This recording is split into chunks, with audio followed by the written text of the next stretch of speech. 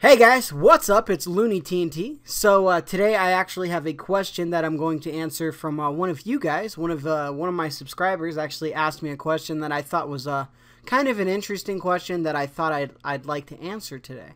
Now, if you're not into those type of videos, I did a 30,000 loot video yesterday. You guys can go check that out. It's the loot was pretty cool. There was a lot of stackables. I actually got 100,000 pure essence, and pretty cool. So let's go ahead and get into this. So the question was, this player used to play RuneScape about a year ago, and he says he hasn't been back since, but by watching my videos, it seems like RuneScape 3 is getting a lot easier. Now that's a great point, because I've had people ask me things like that before. They're like, they watch my videos and they see these giant tabs and all these monsters killed, and they're like, man, RS3 is just too easy. Now, is RS3 too easy? You know, I want you guys to try to answer that right now. Do you guys think RS3 is too easy? Now, a lot of you guys might say yes. Some of you guys might say no. For me, that is a very interesting question, because what are you determining things off of? What are your expectations for RuneScape? I'm just going to call it RuneScape, you know, instead of RS3. The way that I think the game is played out nowadays, as you can see my stats, I have 99s and different things, but I have like 66 agility. I have, you know, 71 thieving, which thieving's pretty easy, right? I have 69 construction. So I do have lower skills that I just have yet to max. But in my opinion, I don't think RuneScape is based off the 99 anymore. I think it's a great achievement. I think if you work hard for the 99, a casual player can achieve the 99 nowadays with a little bit of work and a little bit of effort. But I think the game is based off of the 120. I think the 120 cape is the old 99 cape.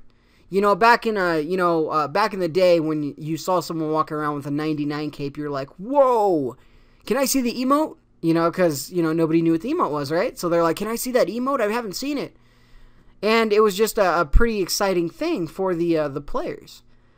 I think today, I think the 120 is the new 99. Now, Rune Labs, if you guys have any things for Rune Labs, you guys submit stuff, please submit emotes for 120 capes, because we really need emotes for the 120 cape, in my opinion. Something different that switches it up. You know, I think that would be amazing. But the XP is a lot better nowadays than it once was. So the game is still just as hard, because the game was never really hard. It was just really time consuming. And the game is still really time consuming. So that hasn't changed. Will you get the skills up a little bit faster? Yeah, you know, skills tend to level up a lot faster than they used to. But that said, it's not a 99 base game. I think it's based on the 120. When you see someone walking around with a 120 cape, when I wear my 120 defense cape, I get people coming up to me all the time saying, wow, nice cape, or wow, nice stats. And you know, and that's pretty it's a amazing thing for me, because I didn't get that walking around with my 99 cape. I could walk around with any 99 cape and I won't get that reaction. But now I think it's the RS 120 cape.